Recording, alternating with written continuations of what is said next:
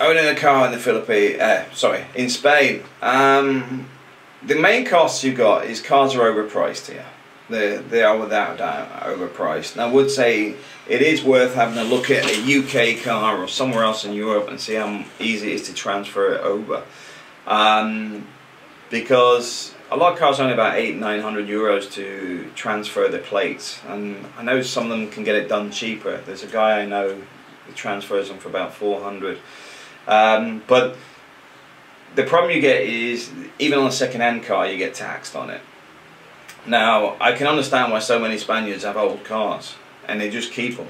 You know, at the end of the day, as long as it goes from A to B, the climate's good for the engine. What is bad is the mechanics. The mechanics are atrocious. There's a lot of bad mechanics. Finding a good mechanic is time consuming, but at the same time, like the car I've got at the moment, I mean, it's a 2-year-old Astra. It shouldn't be having any engine problems whatsoever, but its mechanics have damaged it. That's it, end off. The car was fine, it's the mechanics. And this is the problem. I mean, I did tell them which garage to use, because I do have a good British mechanic. Okay, he's about 20 minutes away. But you know what? Now the car's having to go into Vauxhall directly, dealership price. And it'd be nice to see the full report out of that, because I'm sure they're going to pick up more stuff thanks to bad mechanics. So I would say, how much to invest in a car? If you're going to come here long term, I'd drive a car over and trade the plates over. And lots of people say, well, what about driving on the wrong side? Personally, I don't care. But in the UK, you can find cars that are already on the wrong side anyway. So you can actually get it on the right side for Spain. So you just shop around. I mean, to be honest, if we had a garage, I'd probably have a little Porsche Boxster or something. But the reality is, we're on road parking. You get dented, people don't know how to reverse, they'll push your car backwards just so they can have more space to pull out. They are terrible at parking, and I'm not going to get thumbs down for saying it, but you know what, that's reality. The amount of dents in cars here is atrocious. They'll just drive off, they'll dent your car and just drive off. So yeah, that's an important bit. What is good is the cost of insurance is cheap. I find the new Vauxhall, I think it's €180 a year. Same car in the UK is probably going to be about £400. So yeah, it's a lot cheaper, and that's got recovery with it as well, because you've got to have vehicle recovery in Spain by law, and the insurance companies already add that to it anyway, because you've got to have it. Car tax is only, on the van, it was only about 40. Yes, it's cheap. It's only about €40, if that. Might even be 29 or something. It's crazy. The car will be cheaper. Haven't had to do it yet because it's still a new car. MOTs, they're based on the type of vehicle. So the van was, I think, about €50 for an MOT, and it had to have it every 6 months because of its age. But unlike the new car, you don't have to do it. I think its first ITV will be coming up very soon. I'm not sure. I need to check that one, because I'm still waiting on documents for the car.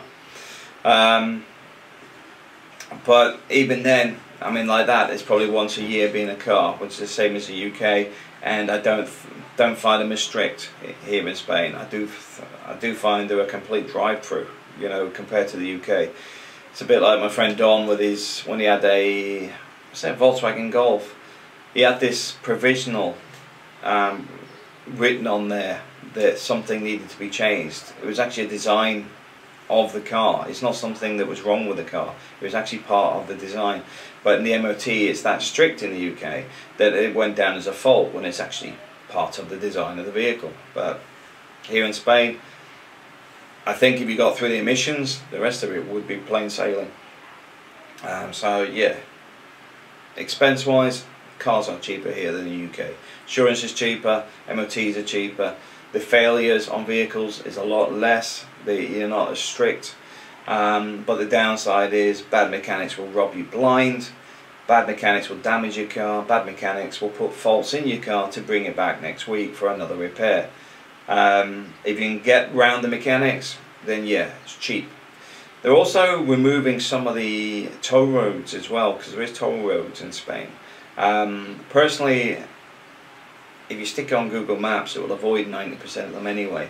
But they are removing some of the toll roads. I was in a local newspaper recently about that. But I do find you need a car to get around here. Where we are on the coast, because everything's so spread out. Like yesterday, we went off to Quesada Fish and Chip Shop, but also went to a farm. That's probably around 20-25 kilometre round trip. You can't do it on the bus. There is no bus. So, I mean, there's bus services for like Torrevieja to Cartagena, to Alicante, etc.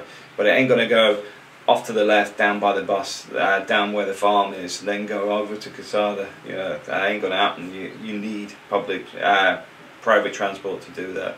But if you want to go to the airport and stuff, not a problem. If you want to go to the big cities, not a problem. There's buses for all of that stuff. It's very cheap.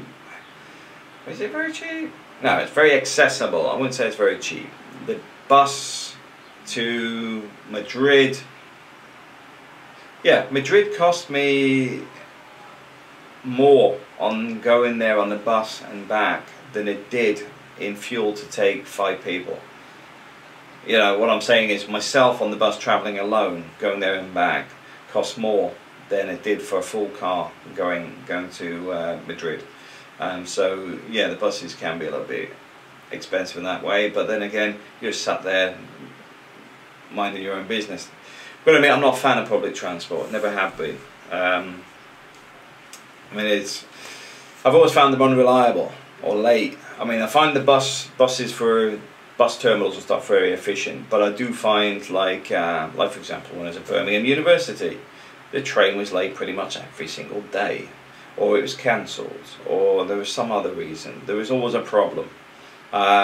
So your day finished at say 4:30, but you only get home at 8 o'clock, and it's only a 1 hour trip between the university and the house, because all that other time gets lost on the platform when the trains are late and out of sequence and all this sort of stuff. And you're thinking, this happens every day.